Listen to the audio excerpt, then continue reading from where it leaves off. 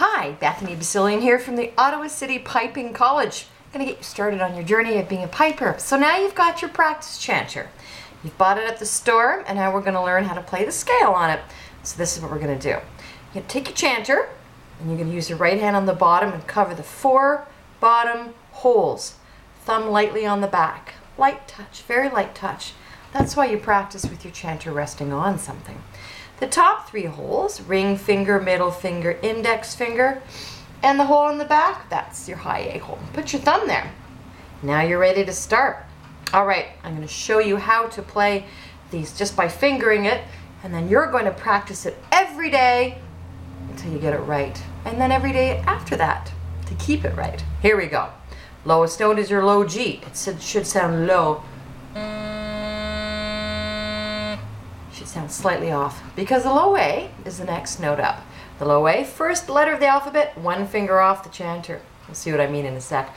That's your low A. The B is the next one, 2 fingers on and 2 fingers off.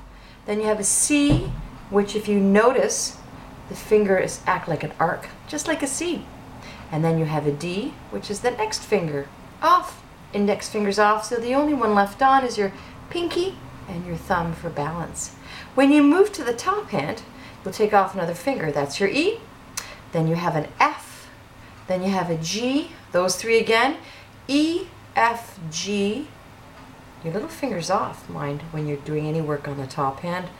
And then you take your thumb off, put your ring finger down, and that's your high A. Here's your scale.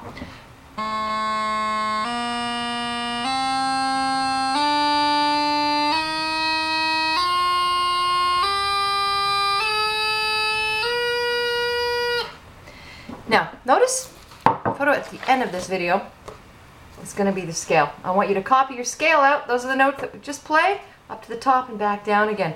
That's what you're going to practice. All right, this ends lesson 1. Now go practice and have fun.